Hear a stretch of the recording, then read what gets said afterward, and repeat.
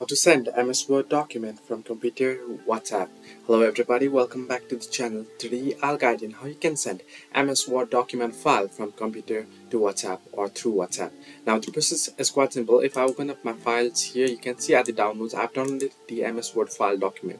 Now the first thing what you need to do is save the MS Word file into your computer or your desktop or your PC.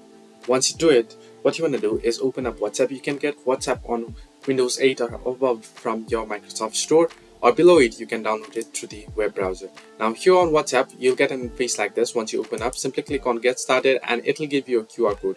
Now on your device, on your phone, what you want to do is open up WhatsApp, and at the top right corner you'll find three dots option.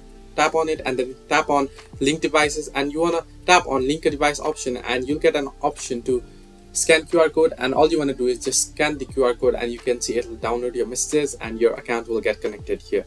Now once it gets connected, what you want to do is open up the chat that you want to send the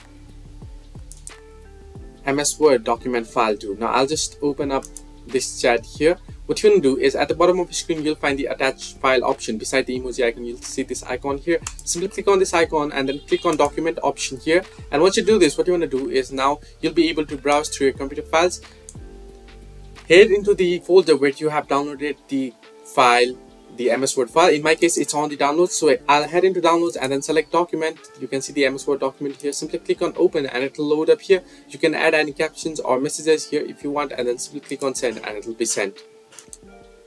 So this way you can send MS Word document from computer to WhatsApp. Hope this helped you. Do like and subscribe, and do not forget to leave a comment down below if you have any further issues.